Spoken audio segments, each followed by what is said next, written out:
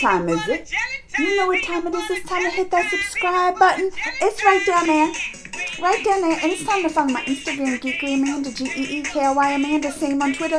And it's Crazy Amanda Reacts on TikTok too. And it's time to get this movie review started.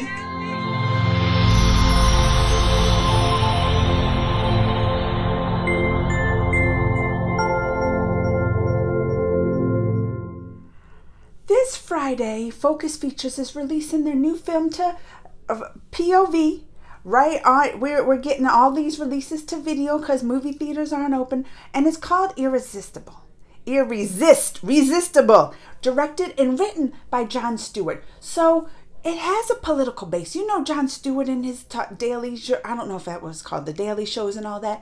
He was super political. So this movie has a political base. It starts out with like Steve Carell. He was actually on the campaign for the Hillary campaign against Trump, which lost like terribly. So it kind of begins with that whole thing, but then it brings it back to like time now.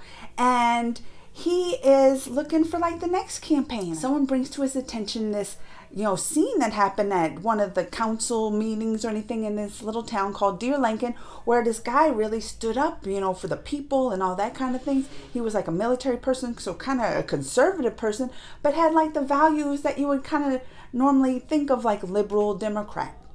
So he goes to that town and convinces him to run for mayor.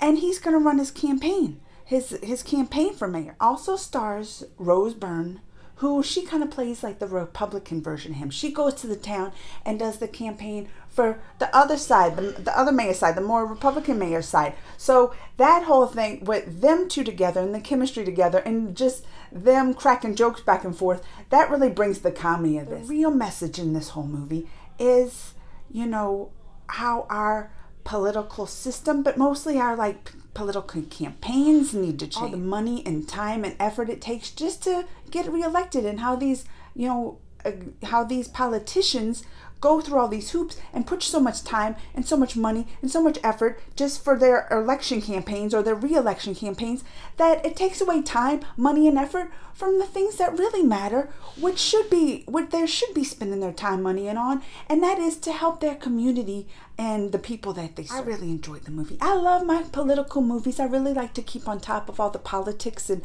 things going on in the world. So this was right up my alley. Let me tell you, the whole movie was great, but the ending, they had a little, I'm not going to give any spoilers or anything, but the ending and just the twist and how it all plays out and everything, it will have your jaw dropped. I didn't see it coming. I bet, even though you know a little twist is coming at the ending, you won't see it coming either. Like I said, Irresistible is coming out this Friday, POV.